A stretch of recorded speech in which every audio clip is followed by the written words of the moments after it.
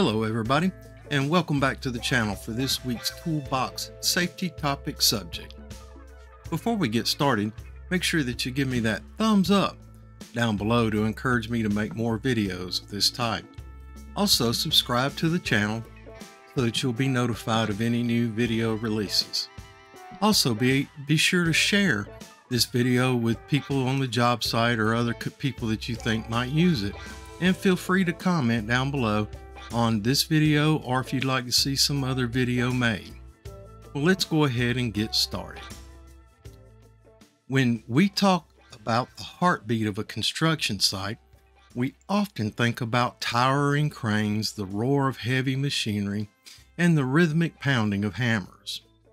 But amidst this orchestrated chaos, there is a silent hero, one that powers our tools, illuminates our workspaces, and connects us to the very lifeblood of our project, the humble extension cord.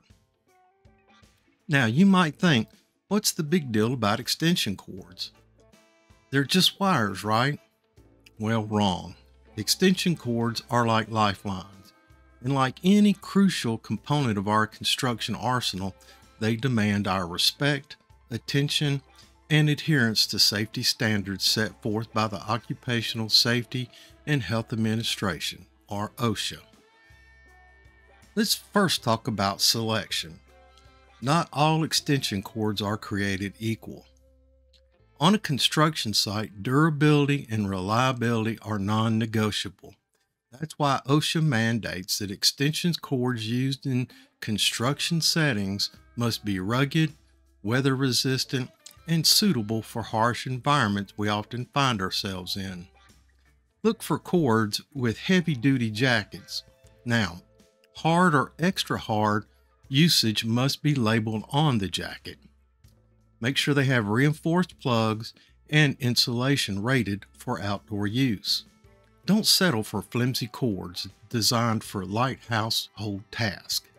Invest in cords specifically engineered to withstand the rigors of the job site. Now let's talk about gauge.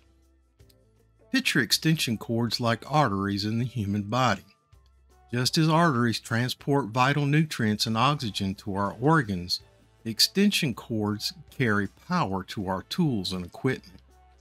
Just as clogged arteries can lead to disaster, using the wrong gauge extension cord can spell trouble on a construction site.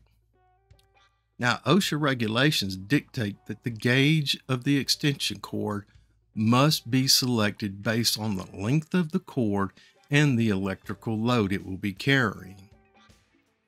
Too thin a gauge and you risk voltage drop, overheating, and potential fire hazards. Too thick and you're wasting resources and hauling around unnecessary bulk.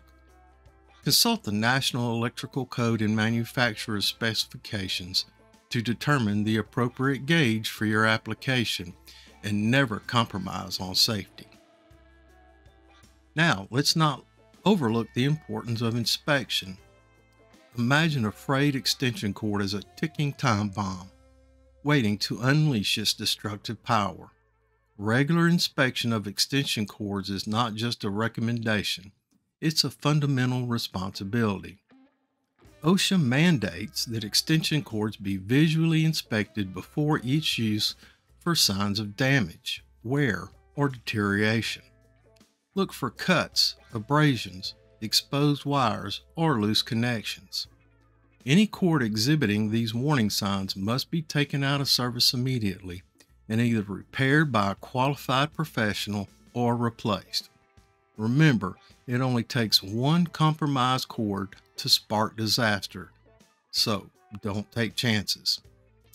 In conclusion, extension cords may seem mundane in the grand scheme of construction, but make no mistake, they are indispensable lifelines that demand our utmost attention to safety and quality.